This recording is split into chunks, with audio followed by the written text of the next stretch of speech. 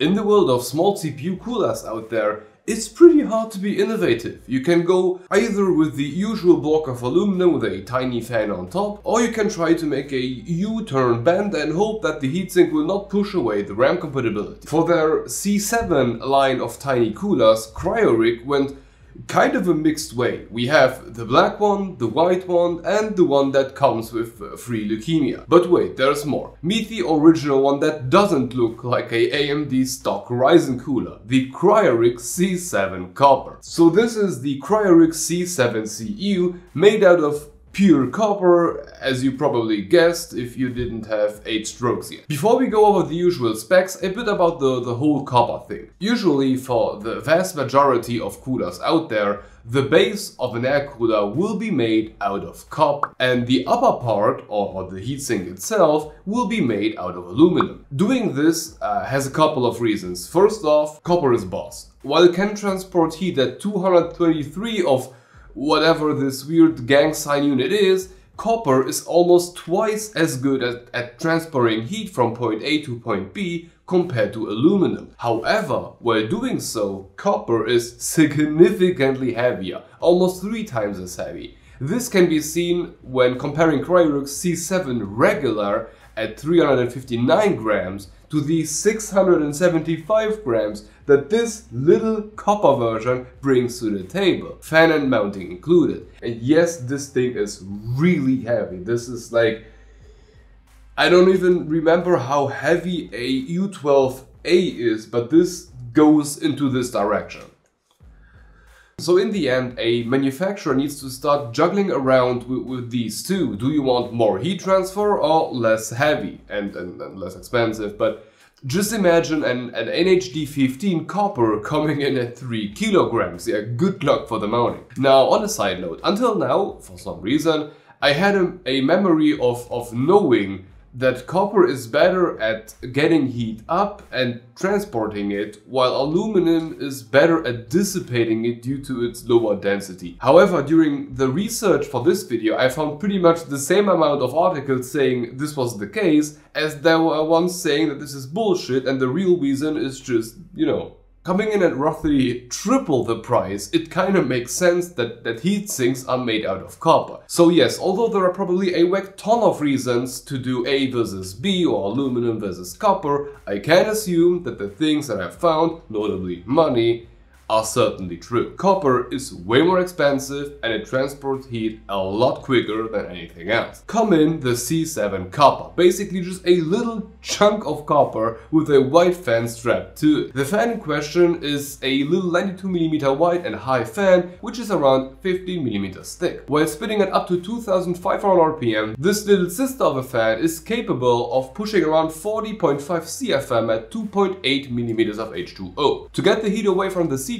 there is another block of copper glued to the bottom because there wasn't enough copper before. And from there the heat is pushed up to the copper heatsink using 4 copper heat pipes. The only metal piece of this cooler that is not made out of copper are these mounting brackets attached to the bottom. Speaking of which, compatibility. While on Team Intel we have compatibility for LG L1200 and every 1150 as of now, on Team Red the list becomes quite a bit longer with everything in between the newest AM4 and the oldest FM1 socket. Inside the box you will get a real treat. Next to the usual mounting hardware bags for AMD and Intel, we will also get a syringe of thermal paste as well as this handy and absolutely necessary screwdriver. Now, if you have watched any of the Be Quiet takes before, you know how much credit I give a company that provides me with a beautiful screwdriver. However, if I needed to describe my installation experience with a C7 Copper, I would say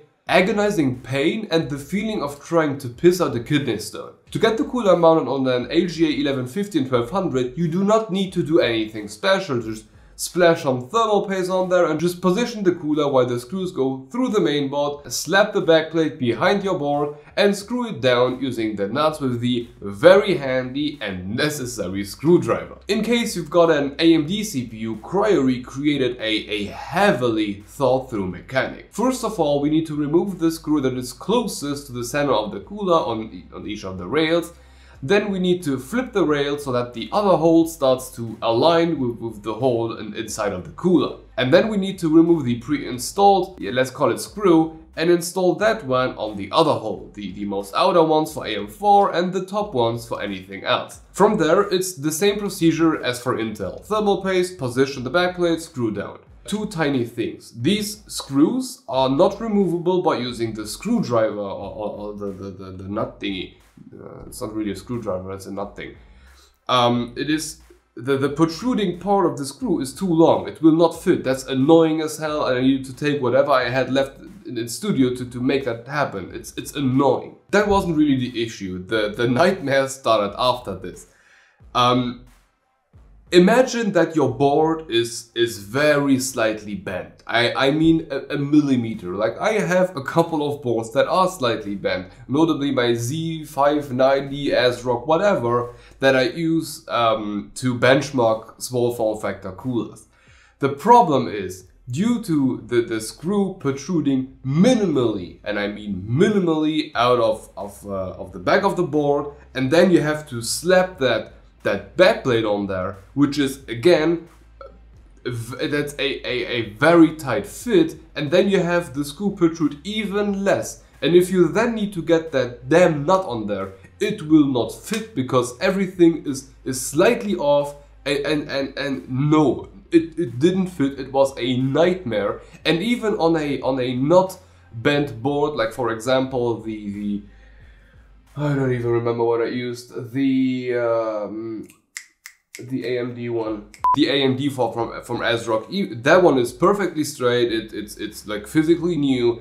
And when putting on the backplate, I still needed to pop it. It was not, you know, it didn't just like fall in it. It was a horrible sound. I didn't like the mounting. The screws should be coming from the back up, and you are screwing, you know, the cooler on top of the backplate, not the other way around. The other way around it's a horrible experience. Well, after an hour of agonizing pain, let's see how it managed to compete once it's actually on there. Letting it run at 100% fan speed, the C7 Copper managed to keep the 10700K at 52 degrees C above ambient, placing it 2 degrees C behind the Shuriken 2, which is not bad indeed considering the size difference. On the noise to performance graph, you can see that the C7 Copper always stays a tick behind the Shuriken 2 from start to finish. However, it can beat both other coolers in either noise or performance. But funnily enough, the C7 Copper line, it looks like it is the L9i, just with a fan that can spin faster and faster and faster. Ignoring that supernatural occurrence, the C7 actually fits perfectly where I would have thought. Being close to 10mm lower than a Shuriken, it is just natural that the C7 is always a tick behind the Shuriken. Actually, I do believe that it was the copper that made it possible so that the C7 did not end up performing like a NHU9i. So where does all of this leave us? Well, looking at all of our small form factor or ultra small form factor coolers, the C7 perfectly fits into the gap. Performance-wise, the list goes Shuriken followed by the C7 followed by the U9i.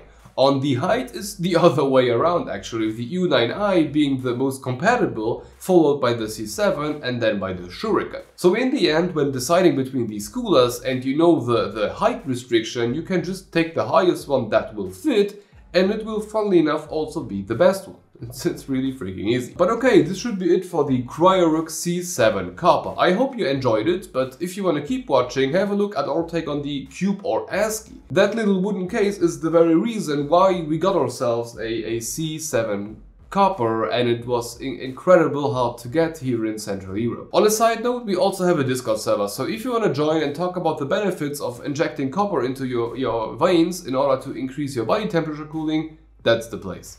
Anyway, I hope to see you in the next one, and bye bye.